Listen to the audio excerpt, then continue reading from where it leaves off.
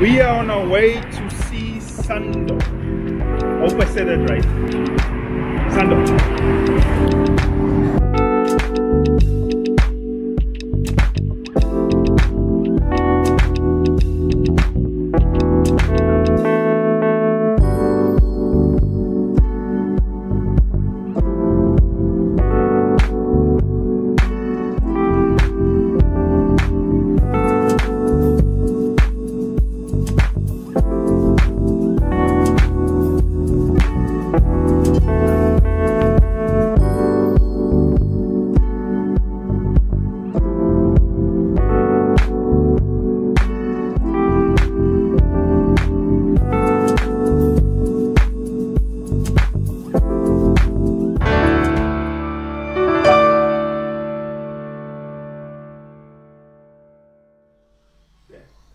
But that's what I pushed. No, that's not what you pressed. I pushed that button. Yeah, that's not the button. But it's the same one you're pointing at. Yeah, I know, but you have to do it in a manly way. Come. Okay, sit down.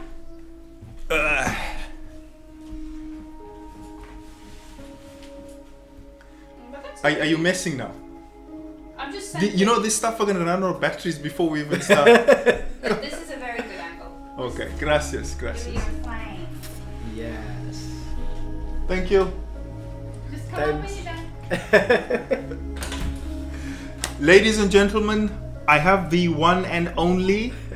You, like, I don't know if I pronounced your name correctly earlier on, because I actually did a video coming to you. Yeah. Sandor. That's fine. That's fine. In Hungarian, How do you actually say? Yeah, the actual pronunciation of your name. it's like Shandor.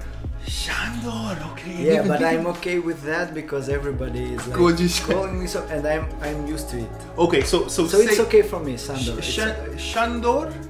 Shandor. And surname? Shuba. Shuba. Shandor. Yeah. Shuba. Yeah, that's right. We're all gonna get it right. Yeah. I have to really thank this man for being patient. I think we spent like an hour setting everything up and trying to find the perfect angle. So just for that already, I thank you very no problem. I just got to know all the equipments you have here. What do we have to make proper interviews?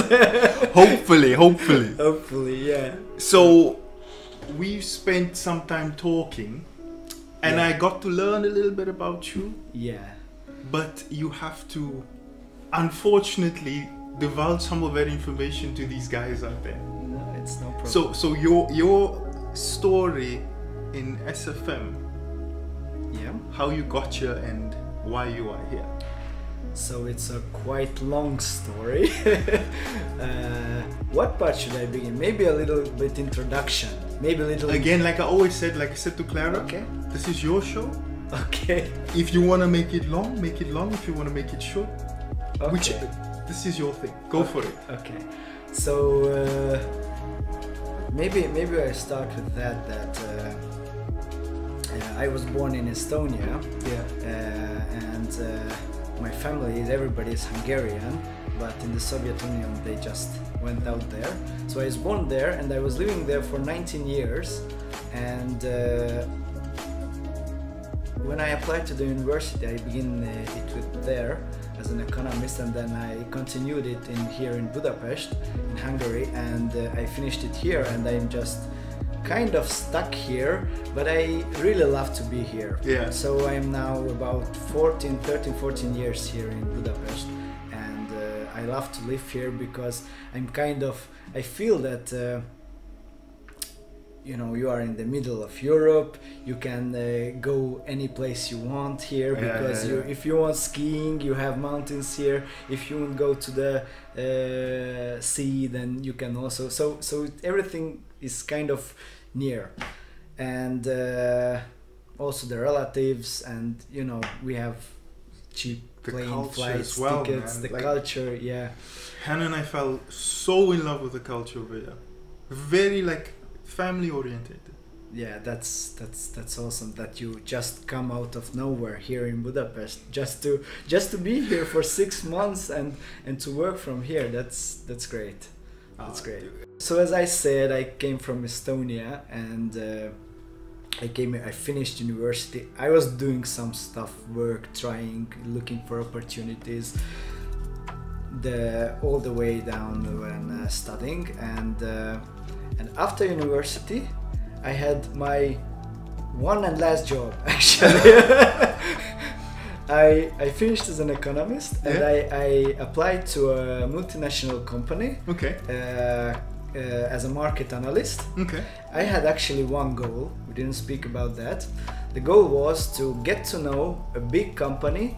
How is it working? Yeah. What is its structure?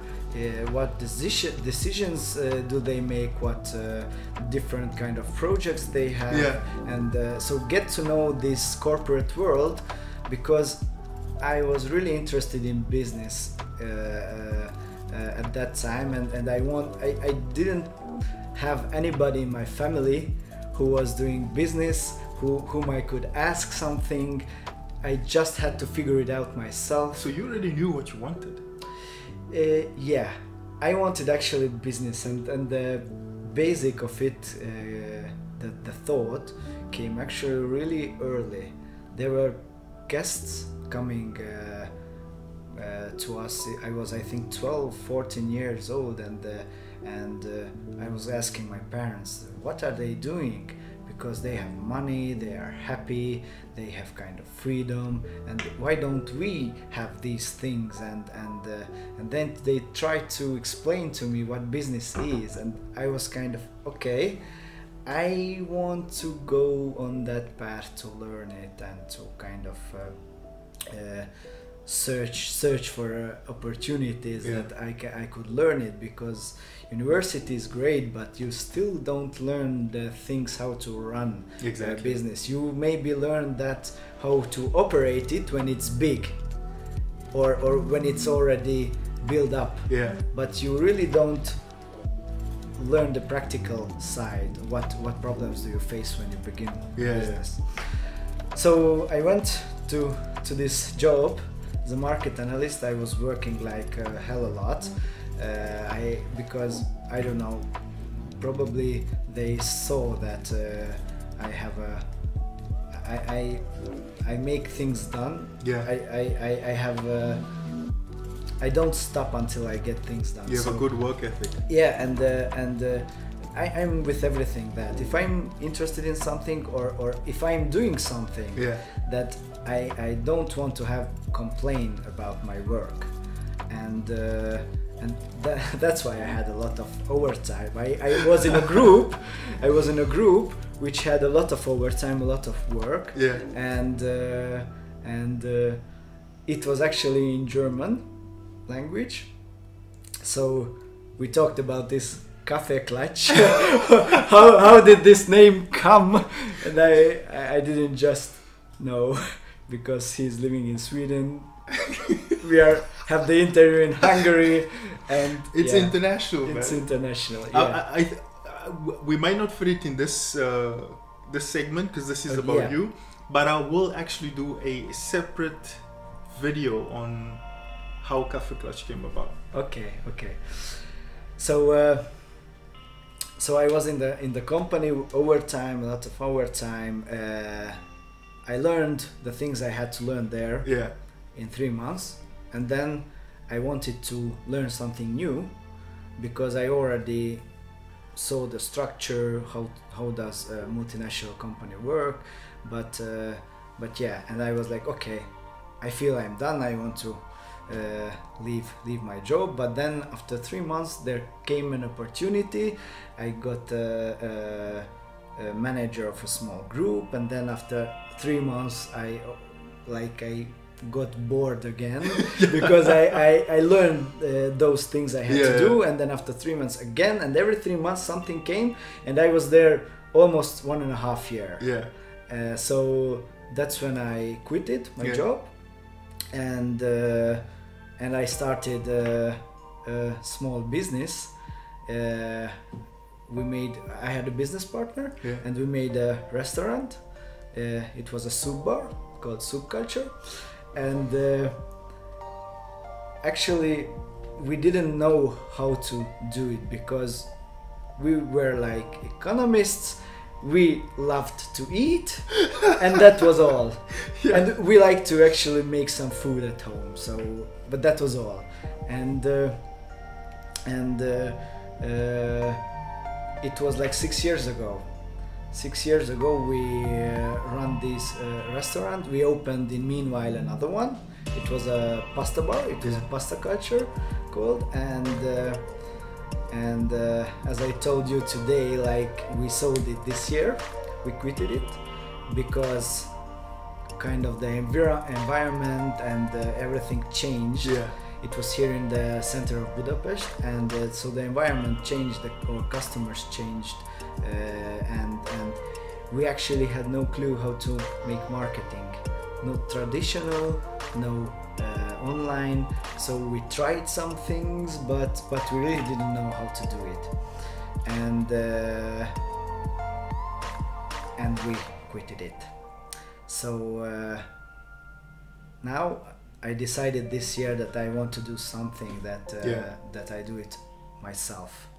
So I took some time off this year. We were traveling a lot with my wife around Europe, had a lot of city breaks, and in meanwhile I saw an ad on YouTube about SFM, and then my journey began with SFM actually in the middle of August. So I'm actually surprised because it's not too long ago, man. No, it's absolutely not. But as of I refused everything that came from my family or friends. Don't you want to go to work to get some money or some salary or something? I was like, okay, I think I've put a lot of energy in my past 6 years. Yeah. And now I have the results. I have some money gathered, or how to say, Yeah. and this is the most important timing, I think, to begin with something, because when anything I begin with this year, I thought that I will do it in the next 5 years, 10 years, so it will determine my future, my 30s. It will determine what will I do. And I was thinking of that. I want to do something alone, and I want to do something that is meaningful, I'm enjoying, and gives me much more freedom that I had before as a family. I don't think you realize how lucky you are. What do you mean lucky? Remember I told you earlier on that it must be like 14 different places I've worked in, different countries, right? And I had this nagging feeling, because the reason why I left those jobs was because I knew I didn't want to work for someone, right? Yeah. But and here's the strange thing. I think the longer you have employment, the more dependent you become on it. Yeah. Do you understand? Because it's like in your mind, because I think that's the difference between how a successful millionaire or billionaire thinks and us average people. You know, we go to school, we learn to, you know, you finish school, you go to university, and now you use this degree to go get a job. Yeah. But there's no one that's actually teaching you to go find your thing, your own thing, right? Yeah, that's right. So the longer you're in the working environment, the longer you're in the rat race, the more you get stuck on that. Yeah, because it becomes very important. And that's exactly what I was telling you when we were sitting in a restaurant, that I started last year August, right? Yeah. And it seems like at this point you seem to know more. Okay. You know? Yeah. About, you know, what, like the ins and outs of SFM than I do. Because it's like I was still prioritizing my job because I saw this is where my money's coming from. Yeah. You know? And you've eliminated that. You have put your foot in a rat race, and you kind of thought, I don't want this. Yeah.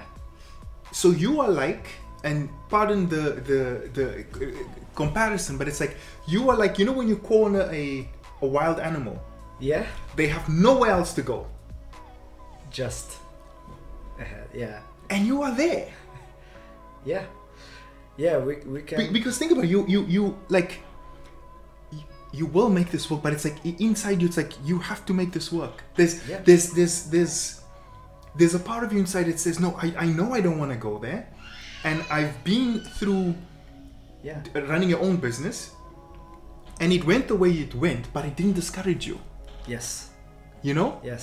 Because what happens to a lot of people, and I've seen it, they do their own thing, they have their own business, it didn't go well, and instead of taking that experience and saying, okay, let's learn and move on, they go back into the rat race because they think this is safer. That's interesting because I don't say I didn't have the weakness Yeah. when I sold the business, because I was thinking of that, of going back. But then Everyone does. then I thought back, what was I feeling when I was working as a market analyst? I was working there from 8 to 5, and I remember waking up. I remember then the whole day I was so exhausted, my mind was totally tired. Yeah. And I came home, I made something for dinner, and the day was over. And this thought shocked me again. Like, I don't want to go back in that life. I want.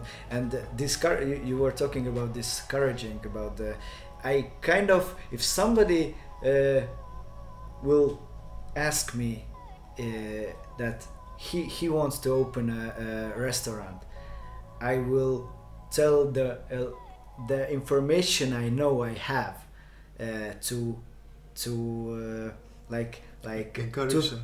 not to encourage, to think about starting a restaurant, because it might seem from the outside easy, but there's hell a lot of work there. There is okay, you have to have really big commitment to that, and you have to be prepared that you kind of, you have to be with the mind in that every time, every minute, in at night.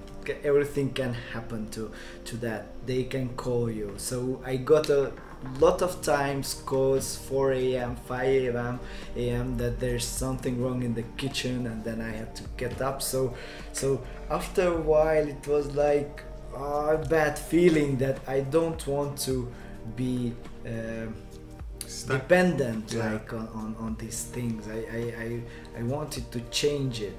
So but this was actually, I looked at these restaurants as a business. So I as I said, as an economist, no cook, so not this was not my life's goal. This was my first kind of business that I ran so long, and I got some experiences, but I didn't know anything else to run, because let's be honest, when you want to start a business, the most easiest is to maybe make a coffee place. Yeah. So you need coffee, some machines, and customers and people to work. So food is kind of a little bit more complicated. Yeah. But yeah, it's still, it has to have that mindset to run it. So it was my first business, my experience around this everything. So when I saw it, I was weak. I was thinking about to go back to work, but then as you said, I was like, I know I don't want to go back. I just want to make it work, and I knew that kind of freedom that I was passionate for, I wanted. Online business can give me. And actually, until this year, I didn't even know that there is some kind. I didn't know what affiliate marketing is. I heard this expression, this phrase only this year. I heard a lot of. I'm like, I was thinking about that this year I realized that I got 6 years out of the technology development. So I don't know what happened in the past 6 years, because I was fully focusing on my business. And for example, before the business, I was reading more books, more self-developing things. I was watching videos and so on, more than when I was making the business. Okay. So now I'm so happy again, because now I'm like doing that again. I'm self-developing myself, and through SFM, and also and doing business. So now I have time for, because they are like side by side to each other, and I love this state. I'm really happy. But isn't it like, I find it so weird, because it's like, it seems like everyone, like, okay, at least a lot of the people that you meet in SFM were going through the same journey somewhere along the line. Because like when you, again, like we had this discussion earlier on, but it's like when you're talking, I see myself. Yeah. Because I was doing the self-development, reading all these books, trying to and again, like you, when I started SFM, I didn't really know that much about like affiliate marketing, and I was in IT, or I am in IT. Okay. But I for some reason, these things just never really... Yeah, as we talked about it, that as more we talk to each other about these topics and about these things, about our journey, the more we get to know ourselves. Yeah. And it was, as I told you, it was amazing in London. We have this exercise just to tell about our vision, our mission, our doings, how do our room look like where we do the work and everything. And it was, you never tell it, nobody, me for example, but and it was awesome to share it, because as this goes out of your mouth, you also get to think about that, and then you get to know yourself better, and then you see yourself kind of out of the box, and I loved it. Connecting it with everybody, and everybody has the different environment they come from, but we are on the same journey, and the awesome was that we have same problems. Everybody thinks that, oh, this problem is definitely only mine, nobody has the same problems, but yes, they are struggling with the camera, they are struggling with talking, with writing, and taking actions, and it turns out that, oh, you are not alone. So you encourage yourself with each other, with the other ones, so to make action, because you know the answer, what you have to do. But you still make excuses to do something else or not to start doing things, and that's the same still with me. I'm still making some excuses, and I know I'm making excuses. I just have to start. This is exactly why I wanted to do this. It's and I remember we had this discussion early on, because it's my helpline, like I had my Clara, I had Erica, like they were my lifelines in the sense that they forced me. It's like us meeting like this now, right? You could go home today, go work on your modules, put an ad out. Tomorrow you're gonna be on a stage. You're there next to, like with Justin Wolf, and they're saying, Shandor, congratulations on reaching this milestone, blah blah blah. I know you. Do you understand? I know you, and now like this, I've met you, and I'm watching you, and I'm thinking, oh my God, that's my goal. This is something tangible, because I know you, I see you there. And it kind of encourages me to keep going, keep digging, because you were able to do it, Yes. And with everything that's and all the people and everything that's going on, our messages, the same like we're saying we want to put out ads, and we want other people to obviously join the SFM, because we think it's a good thing, and we think it's beneficial. Exercise the communicating, but we also do it to ourselves. Yes. Because when you're talking and I see, you talking about something, or you saying something, or like you said, you are talking about a particular problem and you think, oh, I have the same problem.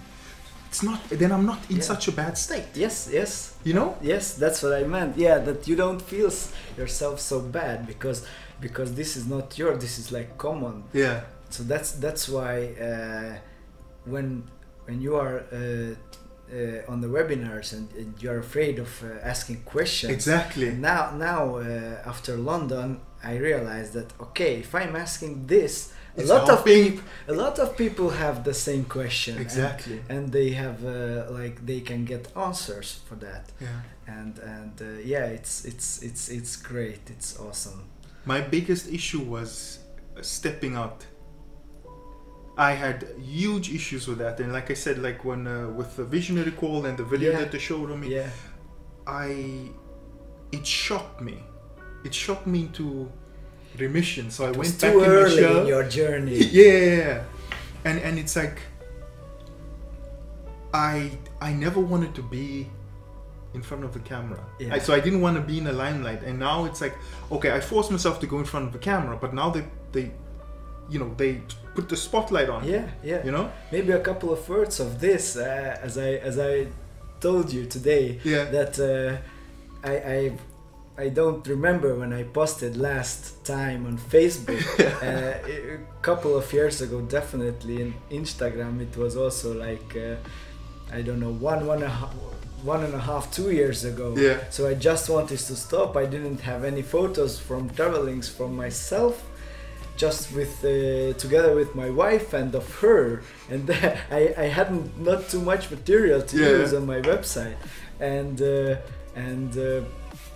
I never did no video of myself. So this is also a common problem. Like a lot of people have that because they were kind of active in social media, and they finished it kind of or paused it, and now they have to be active, and so we are on the same path. We are gone through this, so there's nothing bad actually about it. No, and what I found is that, because like I said, when I disconnected, things slow down.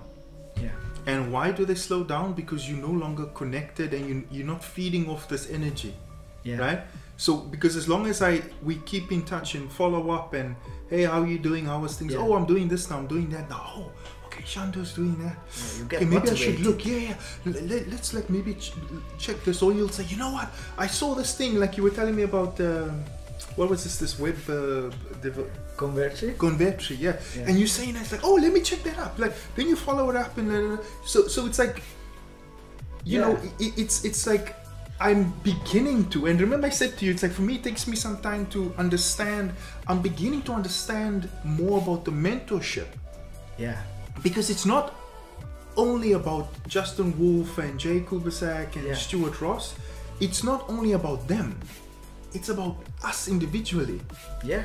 Like we are mentors to each other, you know? Yes, as you told, when you are with other people, like on the journey, on the same level, and you go and then you get connected. Actually, I am in these Facebook groups, but when we connected in London, like physically, I was actually afraid of that. To talking to strangers, kind of. What do I tell them? And it just turned out so good, and we connected there. Then we are like on Facebook. We are talking to each other and still supporting each other, and it's really cool, as you said. Yeah. He or she is doing something. They are telling about you these things, and then you are thinking, I can't just sit around. I have to do either, because you are like in the same class. You are classmates. Exactly. Yeah. You're in the classroom, and you are making this together. And you have some. I think this feels like a little competition, but this is a healthy competition. Yeah. It's true. because this is healthy competition, so between ourselves, and these mentors are also this SFM is built up so good that they won't let you really to sit down and relax, because they are taking accountability of your doings. Yeah. And you have these I remember when I first was talking to a mentor, I was 10 minutes before that in Zoom. I was sitting, I was waiting. Okay, I'm not fluent in English. I hope they will understand me. And I was really nervous. And then after the first pass, then the second, third, fourth, and I was like, okay, now I'm not afraid. I don't have to look perfect. This is not about it. And yeah, this is just about myself and to improving myself. So I love it so much. You know, in the webinars, there are people are also all around their homes, rooms. They're just sitting. Nobody cares what you have like in the background or what are you wearing. It's just about what do you want to say or why are you there. So that's why I'm so happy that I met SFM and not another one, because I see that this is so well built up, so that it depends only really on us in this journey. I actually wanted to give a shout out to Amy Curran. Okay. So Amy was when I was doing my 90-day, she was like part of the group. Please don't tell me that's switched off. Okay. I have to check. Okay. 1 second. Did it record the? Oh yeah, no, it record, but it has like a cut off at 30 minutes. Okay. So it has to do it. Oh no, we weren't talking all the time for Yeah. Because I don't see the red light if it has there. So Amy. Yeah, so I wanted to say shout out to Amy, because the first part we did of Kaffeeklatsch with Clara, I actually referenced her because she was someone that I used to listen to previously, and I really liked her stuff, right?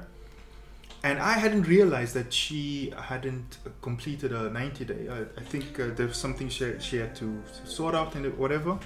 I'm not too sure what the story is, but I'm actually going to have a meeting with her. But the point is, that talk with Clara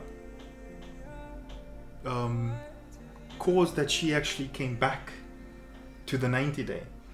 And I think it was yesterday or the day before yesterday, she actually started from 1. Again, so restarted the... Yeah, and you know, like, that's what I'm really grateful for. So far it's been Clara and yourself, because your messages, I mean, there must have been something Clara said. Yeah. That Amy resonated with. Exactly. Yeah.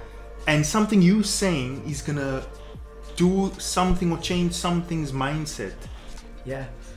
That's. If there is only one person, then it was worth it. Yeah. So we never know. We are influencing people around us, and talking to each other. It's powerful. Yeah. We have to, and I'm really happy to have so much people around us in this community. I'm now feeling kind of. I met so many new people. I connected with them physically, and now online. That in the 90-day video journey, so many videos, you know. You can spend the whole day just watching videos. Yes. And I realized that you don't have to collect likes on that. This is not about that. No. This is, don't care about it. This is only about yourself. Yeah. This is about your improving your abilities talking to cameras. Yeah. And improving your story and structuring it. Yeah. So this is everything about yourself. This is not about the others. Yeah. So it took me a couple of I don't know, 10 or 15 or 20 days when I passed it. Then okay, do I have to? Am I giving really value to others? maybe I don't have enough value in my videos, that's why they don't like watch or see. And then after time I realized that there are so many videos, you can't just watch difficult. every you because you just waste your day on that. No, sorry, not waste. Yeah, no, I understand what you mean.